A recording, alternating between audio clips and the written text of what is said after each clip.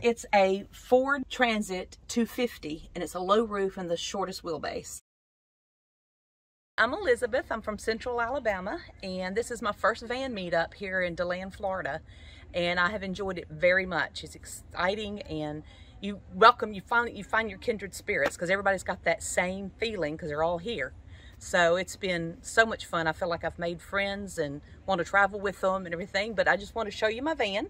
I was an antique and vintage dealer for years, and this was my work vehicle. This is what I carried all my stuff around in. And then when I got out of the business, I was trying to figure out what would I do with this. Then I started watching videos and seeing the van life and all that kind of stuff. I thought, it's a low roof, but I'm going to go with it. I don't spend all my time in there anyway. I call her Gypsy Pearl. I liked having, like when I'm walking up from like when we're around the campfire, this is solar powered, and I'm just going to keep it in the windshield to charge while I'm driving. And I just added a battery to the back, and I just put it up here. It's from Harbor Freight, very inexpensive. I can't remember how much it was less than $10. I just fold this back like this. I do this so that I can work like a mosquito, and during the day I leave my back doors open because my lights automatically shut off. These are tables. These are like end tables. And that's what my bed is on. And because they were oak and they were $15 for both of them, I couldn't buy the wood for that. Here's the plywood, and then this is all, this is ratchet strapped through here just to hold everything down. And I've got to redo some things here. This is not working so great for me, but it's a process, like I said. Work in progress. Right. And the more you use it, the more you're like, oh, that's not going to work. Let me try this. And I use bungee cords to hold things in. Like, see, here's my little table. This is my toolbox and some emergency things. I was looking for, you know, those bedside tables you see everywhere at thrift stores usually. They're solid wood 99% of the time, and they've got at least 2 drawers in them, and they're kind of low. That's what I was looking for, because I'll have drawers, and I'll have a base for my bed, and they're a little lower than these tables are. When I started looking for them, I couldn't find them. So I found these, and my nephew built this so that if I find what I'm looking for, he said, all I gotta do is unscrew some things and pull these out and pop them in there and screw them back down. So y'all come on in and check out my little gypsy wagon. I have not insulated it. I have not, you know, done any of that. So magnets are my friend because I've got all this metal roof. Everything's on magnets. And these are just the little puck lights, you know, you can get, and they have a remote control, and I'm right here so I can get in bed and turn off my lights. And that's my bedside table. These have got those same lights in them, but they're just little, you know, silver plate, you know, those silver plate serving dishes and stuff. And I took the tape, and it's that real thick tape. I got it in my drawer. I can show you in a minute. And I could still take them off, change the batteries, put them back in. And they have stayed up through the Alabama heat. They have stayed in there hanging up and didn't fall off. And I just like the way it looks.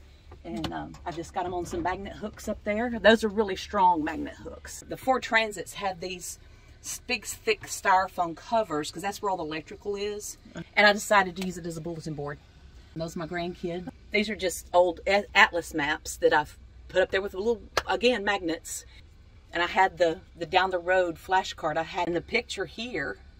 It's got a road and it's got the mountains, and so it's hooked up there with magnets. And vintage field. This right here is an little oil painting that I was helping a friend clean out a barn, and I found that little oil painting, and I loved the stream, so I tucked it up there again with magnets. These are just silly little things, you know. Those are just little old cuckoo clocks, but they don't work. Some people would not like this to be too cluttery for them, but I like this feel. I feel like I'm in a Cracker Barrel. Yes. Yes. That's what's fascinating, to sit around and look at everything. Yes, and these are just pieces of wood from, you know, from old pieces of furniture. I just glued magnets on the back of them. The little Mexicans hung in my mother's car for years. I gave them to her years and years ago, and they hung in her car window.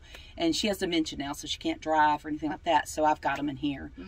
This was my business. The Elizabeth Ann's was my business, and so I had to put her up there. That was my price tags, and my business cards was the front. And she's from an old postcard. My grandfather lost his mother when he was 7 months old, and the Spanish flu. So all he had of hers was a book of postcards that she had collected from like 1905 to about 1915, somewhere in there. She was in there, and there was other pictures of people in there. We think she was the little sister of the others. They're my family, but I don't know who she is. We don't know for sure, so I'll just call her Lulu. But she had to come along, you know. That's been my identity for so long. My little spice rack right there. Those are little baby socks. Those are my grandkids and my daughter's socks. When baby, the little tiny socks, when they grew out of them, I just cut the bottoms off and put them around those jars to help keep them from rattling. A fun little thing that I, this got them with me, and my cousin built this and this. It's out of old house moldings. Everything in here has been for a while just to make sure I'm going to like it the way it is before I permanently, nothing's going to be permanent except for my bed. But I think I'll just screw this down to here, to this piece of wood. And so it can just stay there. I'll still move those out when I travel. Obviously, this is not travel mode.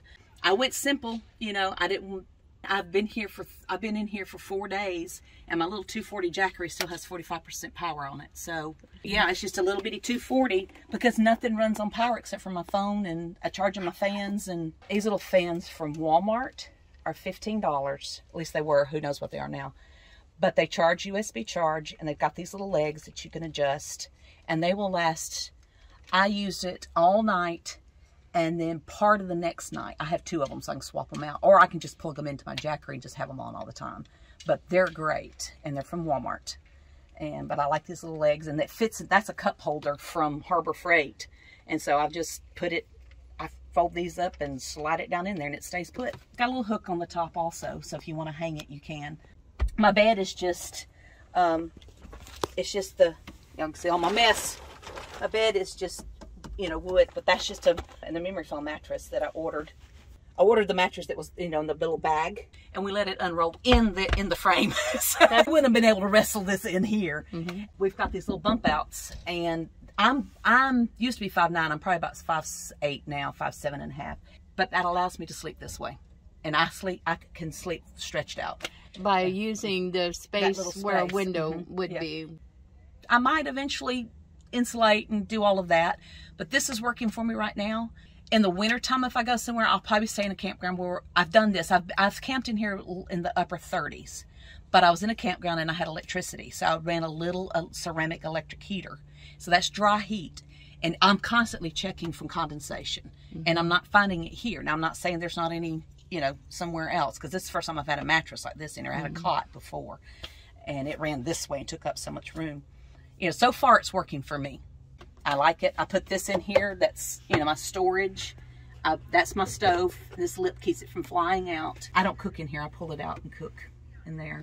Okay, so is this actually an antique here? Well, it's probably about 1940s. Mm-hmm. And it's just, it's got the cabinet and these clothes. I put things here to keep it from opening, but I just keep my things in here. My drawers open up, and there's another cabinet there, and my drawers work really well. It's crammed right now. I do know after this being here this long, there's some rearranging I need to do. This right here. That's my toilet. It was also my bench. I asked my nephew to build the box for me. He has all the tools. He has the knowledge. I think I could have done it, but he had everything he needed, and I was more than happy to pay him a little bit to do it for me. And it's just, this is where I store my stuff. I put a real toilet lid on it, and I just have the bucket underneath. Mm-hmm. And it works great. And he screwed that into the wood for me, made sure it was good, thick wood enough to hold that. What type of material do you use in your toilet, in your bucket? I use the pine pellets, that you get from Harbor Freight, the horse bedding pellets. But I also found, I recently read it somewhere, I saw it on YouTube, I'm sure. They're the pads that go in the bedside toilets for when you have, having to take care of an elderly person, or, your little bedside toilets you can have by your bed, that's on the frame. Mm-hmm. And they're little pads that go in there that when you urinate, it turns to gel, like a diaper. Mm-hmm. And so I put those in there. Depending on, usually you still have to use about 1 every time. You can get by with 2. It just depends on how much you go. Yeah, or how much you drank. How much you drank, exactly. But then when I do other than that, I sprinkle the pellets on it. But as soon as I do that, I wrap it up and pull it out and, tie it off. Right. And look for a garbage can. If not, I think I'm going to get another bucket with a gamma lid on it, the screw-on lids, mm-hmm. that if I'm in a place that doesn't have garbage that I can throw out easily or quickly, I'll set it outside and put it in there, and then get rid of it when I find a place that I can. I enjoy having this. It's yes. I strap it down when I'm traveling and stuff, but it works great for me to be able to sit. I can just about reach everything. This is just a piece of driftwood from Fort Morgan, Alabama, where, and one of my favorite places to go. This is my sink. It's just a vintage enamel bowl and just a water dispenser.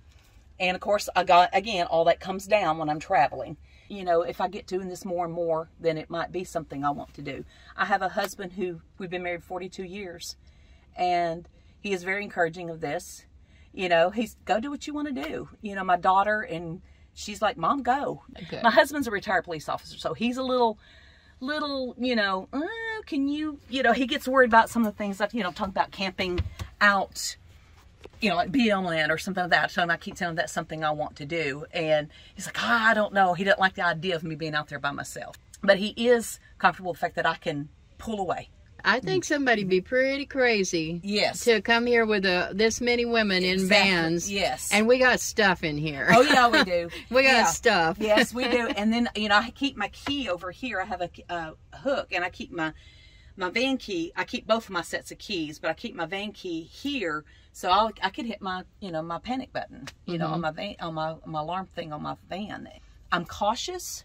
I pay attention to my surroundings. If I'm uncomfortable, I'm not going to stop there. Even at a gas station, on the way here, I need to go to the bathroom. I pulled. I was like, nope, and I pulled. You know, went to another one. Isn't it amazing how we know sometimes? Yeah. Sometimes you can't even say, well, that person looks sketchy or something or other, and you don't know why. It's just you just know. Just go with your gut instincts. You've got everything, not just this. Your whole life, you need to deal. Everything you do in your life, you need to go with those instincts. That's why we have them. Yeah. And just to trust those instincts. Sometimes it might work out. Sometimes you might have been wrong, but I'd rather be wrong than to not do it and not go against my instincts and find out that I should have. And so, but I enjoy it. It's just something I enjoy doing. It gives me a chance to, I enjoy being by myself some. I'm not a person that has to be around people all the time, but I enjoy being around people. Like, you know, last night at the campfire, when we were all sitting around the campfire, that was wonderful. And but I also enjoy being by myself too. I'm comfortable by myself. You know, it didn't cost very much money at all. The most expensive thing was probably the wood for the bed, but most of this stuff was done with scrap between what I had and what my nephew had. And these rag rugs came from Five Below for $5 a piece. And you know, I bought this in a place in Oklahoma, and I bought, you know, these were my cousins, and these are just shears that I've got back there, but I keep them close together. And they work great to keep bugs out. I've got magnets on the side just to kind of close them down. And I'm able, I've never slept with them open, but I like it to have this open and this open and to get that breeze going. And I leave it open most of the days. You need to be okay with your own thoughts. You know, some people don't want all that going on, you know, because when I'm alone, my brain's running more because I'm, you know, I'm thinking. Something's happening in there. Yeah, something's going on. But, you know, so you know, I'm fine with that. And then I'm also comfortable around people. And I think a good mix of that is what life is good about. You know, do that for life. You can be alone and you can be with people. So that makes life a lot easier. You know, and not everybody can, and no judgment on that. It's my personality. Yeah. I really respect the women that have to overcome anxiety to do this. I have so much. I think they are the bravest ones. Absolutely. I have a hard time understanding it, but you know, I get that anxious, like we all do. You know, something new, you get a little anxious. But I'm like you. Those people who have overcome that to do this is incredible, and I'm hoping doing this is helping that anxiety for them. Yeah, to see that it's possible in so many different types of women, and they love it. And you've got to do, you know, my neighbor here on this side, she was just in a truck camper, not a camper, but a shell, and her dog, and that's how she lives. But that's what she loves. Is she full time? Yes, she's full time. I wonder if she's left yet. She's already left. It was Debbie right next to her, and she was delightful. She was just fun, and she's the one who was singing last night. One of the ones that was singing last night. Oh, they were so great. Yes, they were. And she has a dog, Nellie, that's the biggest sweetheart ever, big old teddy bear. And that's how she lives. She says she loves it. That everything she owns is in that truck, and she says she loves it that way, and she enjoys it. And so, you know, that's what I mean. We have that, and then we have people in big, beautiful, you know, professional built rigs, and then you got my little gypsy wagon, and you got minivans. And I want to start hiking, but I've got to, I got to get me some shoes that I feel comfortable with, and I'll need a stick because my knees are kind of bad. So I don't feel comfortable. I don't feel strong enough stepping up onto something or something like that. I'm hoping that will increase the more I do. It will. And I've done it. Yes. And you were talking about Dani, you know, living free with you and me living free. Yes. I watch her also. She encouraged me, and I've told her in the comments how much she has, because I'm a big woman, and I've let my size keep me from doing something because I'm concerned how I would look doing it. Me too. You know, I'm like, oh, they're gonna go, oh my gosh, what's she doing? You know, but then I'm starting to get over that.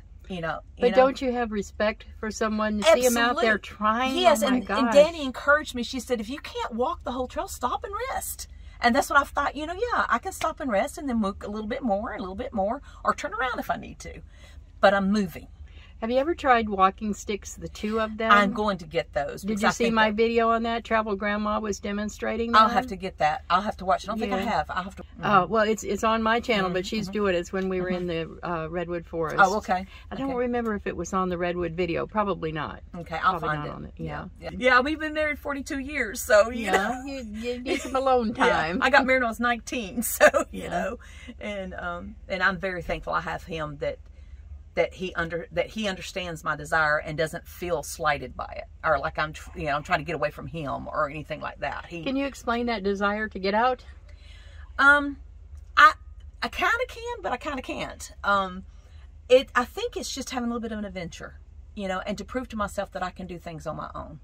And I think that I have the desire to be out in nature and to do this. I'm 61. I'll be 62 in June of 23.